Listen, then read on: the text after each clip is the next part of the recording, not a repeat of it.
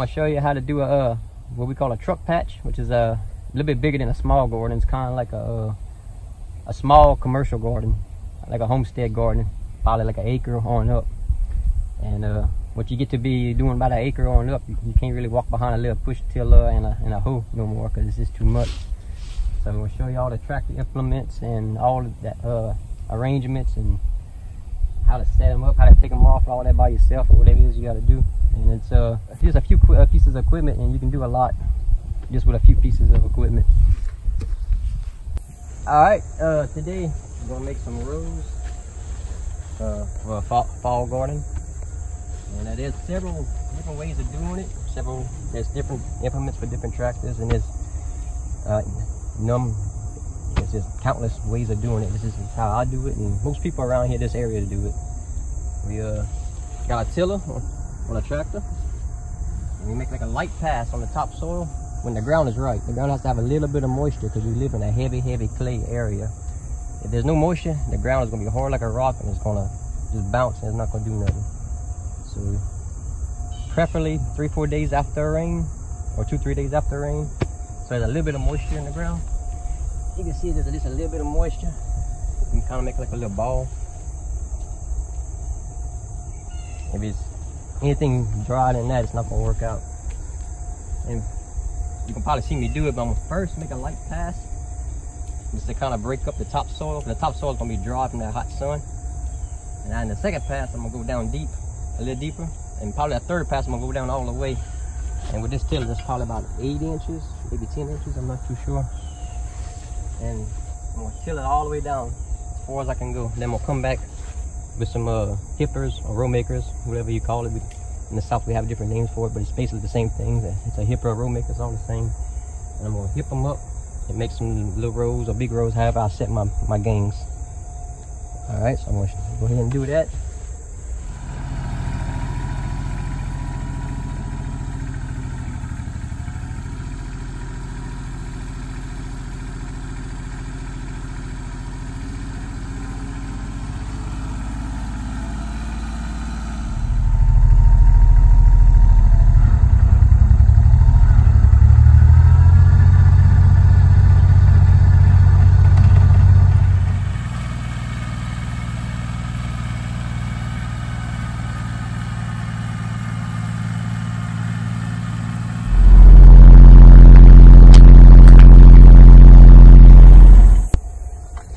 Chances are the wrong one is always on, and if you got the right one on, the angle ain't right, so you can always have to change. This is an aggressive angle. I used it to hip up potatoes, throw dirt up on a hill. Not so good for making a row. It'll make the row too narrow up. I want these rows, since it's going to be lettuces and leafy greens, I want my rows to be kind of big and wide. So I'm going to change the angle on them to do that. Let's see. And it's about to rain. Got about 15 more minutes. And if it rains, I got to wait 3 more days and start all over.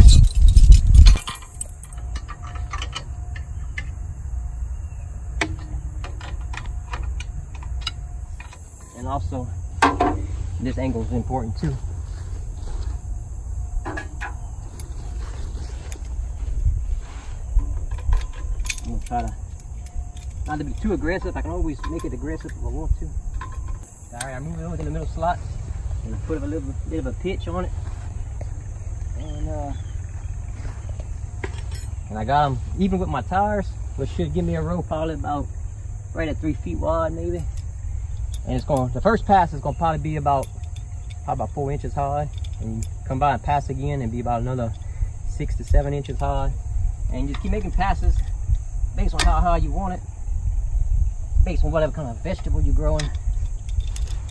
And right now, I'm gonna go ahead and jump on it and make a few passes and see if the angle's right.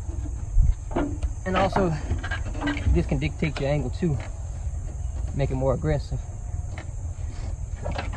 That speed is your dictator. You gotta go a certain speed to be able to throw the dirt up on your rows. If you're not going fast enough, it's just gonna roll it and ball it up on the side. So you gotta have a little speed to kind of throw it up. And for this tractor, it's like high first. Each tractor is different.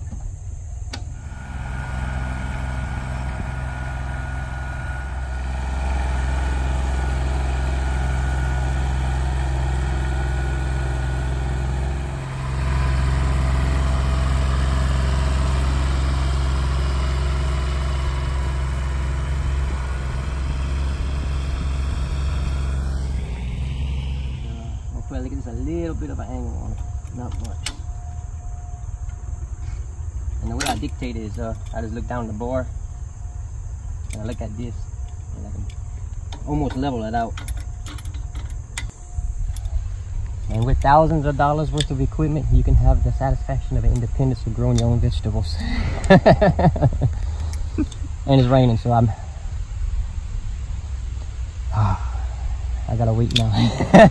I gotta wait another 3-4 days after it dries to finish the rest up.